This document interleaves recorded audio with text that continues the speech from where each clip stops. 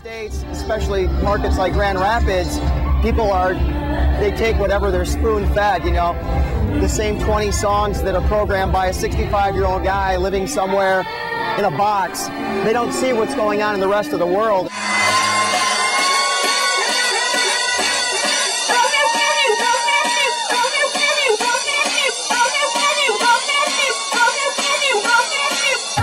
There's been a lot of really good events, you know, within this last year.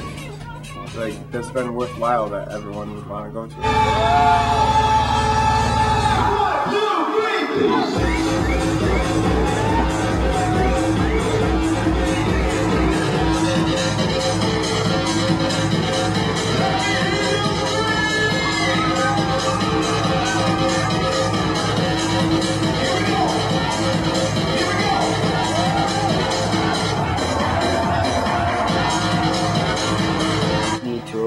To advance dance music as a whole.